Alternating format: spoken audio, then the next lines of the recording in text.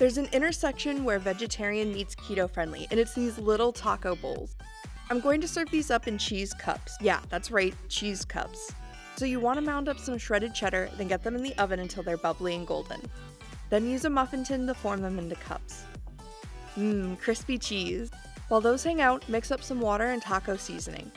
Then heat up some olive oil and start cooking a couple of plant-based patties. Break them up as they cook. You could use plant-based crumbles too.